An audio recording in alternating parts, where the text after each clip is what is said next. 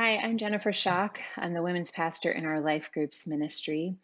These last few weeks we've been reflecting on questions, the questions that Jesus asked and is still asking, the nature of questions, the purpose of questions. And we're living in a season in which many of us likely feel like we have a lot more questions than we do answers right now. To me, the future itself is in the shape of a gigantic question mark.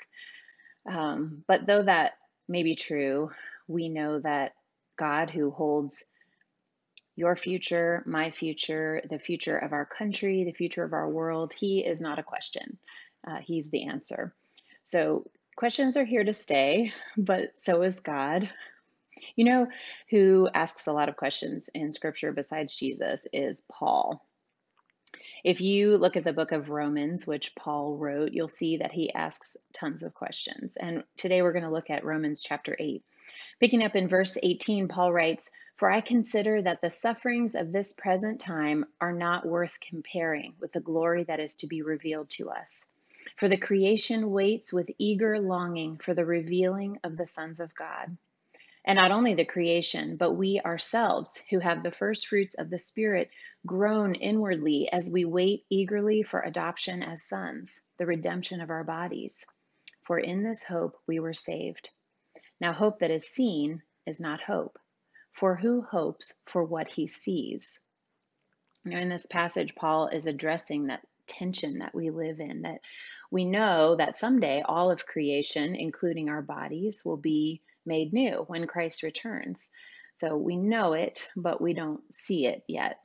And Paul asks in verse 24, "For who hopes for what he sees?" That is a great question. Paul is saying, you don't anticipate or look forward to something that's already right in front of you. No, you hope for or desire what is not yet in front of you. And so here Paul is talking about hope as a verb, as something you do. Hope is also a noun. It's a thing. It's a feeling that what we want is going to happen.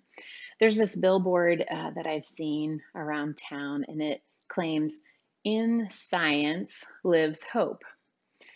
Science has been at the center of our local and national dialogue for months now. Many of us are hoping for a vaccine, for a cure, for science to lead the way back to the life to which we are accustomed. And science is good. To me, the beauty of science is the beauty of God's mind, and He uses science to accomplish His good purposes. But our hope is not in science, it's in God. David asks in Psalm 39:7, "And now, O Lord, for what do I wait? My hope is in you." There's this connection between hope and waiting, and we don't love waiting. Waiting is hard. Right after Paul asks in Romans 8:24, "For who hopes for what he sees?" he writes, "But if we hope for what we do not see, we wait for it with patience." So we wait with patience and with expectation. What's God going to do? What's God going to do? This is a question filled not with despair, but with expectancy. My Bible dictionary actually defines hope this way: hope is trustful expectation, the anticipation of a favorable outcome under God's guidance. So we've seen what He has done in the past, and we can expect that He'll continue to act in keeping with His character in the present and in the future. That's what creates hope. So we can wait not passively, but expectantly. We can face this difficulty with a confident expectation of God's good outcomes.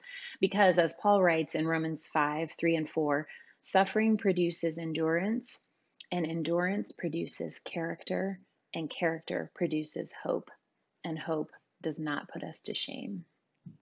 Let's pray. Thank you, God, for the hope that we have in you. You are our hope, Jesus.